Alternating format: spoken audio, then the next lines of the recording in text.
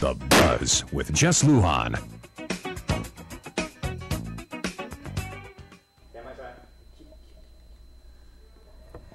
Hey, we're back with my in-studio guest, of course, Judge Liz Barrett Anderson. We're talking drug court here in our courts here as well. Judge, again, drug court. We're talking about, of course, these offenders, first-time offenders. We were talking in the break about folks who had had a conviction earlier before the inception of drug court. And this really happened to me a couple times when I was in the legislature, where people would come to my office and said, you know, Senator, how can you help me? I'm currently working right now, you know, in one of the bases. We're subcontractors. Now, because we renew the contract, everybody has to, again, resubmit their court clearances, police clearances, and all that. And I've haven't had any other conviction. I had this one when I was a stupid boy at the time. Never got in trouble, but because of that, I'm not going to be hired. I'm going to be fired. We tried, you know, there was amendments, and we were working with the courts to try to work with folks that fell under situations before the inception of drug court.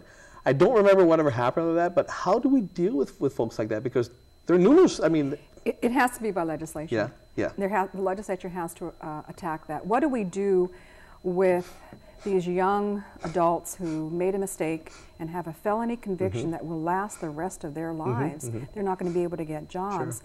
Sure. The legislature needs to address that. Perhaps there's a possibility of re-entry courts, of allowing these people to come back into the judicial system through a re-entry court. But a re-entry court is usually after you're out of prison and come back in. I don't know if we can do a re-entry court if your conviction was 10, 15 years ago before drug courts. But it is a legislative fix, absolutely. Sure. No, absolutely. And this particular person at that time, you know, they said, you know, just the only fix to this is an executive pardon. That's true. That's true. But there's no way I would be able to get it. You know, they're not leaving office, you know, tomorrow and all that. They usually do it on their way out. Right. So it's not going to happen. If I'm going to wait for that, you know, that's another 4 years. And it's not this administration. It was a previous administration. But they said, how can we do that? I know we were attempting to fix that. I know it had to be done legislatively. I don't remember what happened to our amendments. I don't think it. You know, I mean, I think there were a couple of us, but I don't think we were able to convince a majority to get that moved to. Our colleagues. Our colleagues, yes, that's right, that's right. Our colleagues, maybe they can take this up. Well, hopefully again, because there are still folks that fall under that situation. Now, let's switch over to juvenile drug court. My heart. Your forte. Criminal juvenile drug court. Successful as well. Absolutely successful, and I think a lot easier than it is with the adult drug court, because you can capture the kids in middle school, you can capture them in high school, and the number one drug that children come in to juvenile drug court is marijuana and alcohol. And every time I ask, where did you get the marijuana? Oh, my friend. I said, I want to find that friend, because he's spreading marijuana all around the schools. But you can absolutely, and much faster and simpler, change the life of a juvenile than it is when the person is addicted as an adult. Sure. So capture them at the early stages. Now, as again, a person that sat there and saw this, do you see more and more of our kids? Are they getting younger now in regards to their drug use? What are some more or less? It's just there. It's just there. It's there. I mean, we were in high school. It was there, and it's still there. Yeah. What we see more of happening, not so much marijuana as it is prescription drugs. Gasoline, the sniffing is glue and all that. Glue. Yeah. It is. It's Really? horrific on the brain, and. I think the other one is bath salts. So the other kinds of less expensive, easy to get a hold of, these candy drugs as well, are making their way into our middle schools and possibly down into the elementary. That is the scary point. That is very, very scary. Now, what's the youngest that you've seen? An 11-year-old middle school young boy. Yeah? Yeah. Wow. He was so cute. He was just so small. I couldn't possibly think, what?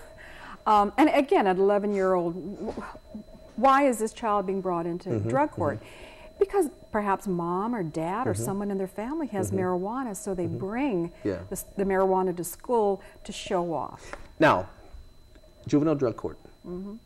You got to have either the parents or the guardian involved with this. Yeah. I mean, and they've got to be. I smile because we drag the parents in. Absolutely. Yeah, I mean, they've got to be this is Front not just and center. Absolutely, absolutely. Front and center. Yeah, and so when they go through this program as well, they do this as a team, right? Oh, yeah. All of them. I teach the parents as well. Okay. And you can see when a child comes into drug court with a problem, you can see that that child is a reflection of each of the parents that are flanking them. And through the process, the parents begin to realize that they need to change their parenting skills. They need to pay more attention to that child. And within 6 months, you'll see the face of that young man or young woman change, and the parents shape up a lot too. I don't have as much control over the parents, but I used to try and scare them that I did. Yeah. No, let me ask you this: when you catch them at juvenile drug court, what are the chances of them, or have you seen them, because you've caught them that early, that you don't have them now in adult drug court? Because after I moved from juvenile drug court, I went to regular court, and I did see some of them move into adult drug court. Not adult drug, but adult court. Yeah. But not Offenses. adult drug court. Yeah. Burglary, et cetera, et cetera. And so, you know, my staff would say, Your Honor, he was in juvenile drug court. So it's not a perfect system. Sure. But the recidivism in any drug court, whether juvenile or adult, goes from a 35 to 40% recidivism down to below 15. But it's not perfect. And when you do see them in juvenile drug court become or go into the adult criminal justice system, it breaks your heart. It breaks your heart. And I've had them face me, and I went, what happened? Yeah. So it's a heartbreaker there. And obviously, again, the folks that you see, they don't discriminate, whatever race, whatever income level. I mean, it gets anybody, right? I mean, it gets anybody and everybody, all genders as well. Sure. Yeah. Where do we go from here? The challenges you have, I mean, you obviously have some great successes, but how do you tackle, again, the financial part of the situation where you can always do better with more finances? We just need to continue to support therapeutic courts. Juvenile drug court, adult drug court, family violence court, DWI court, mental health court, veterans court, to continue to support therapeutic courts because they do work. They do there work. we go.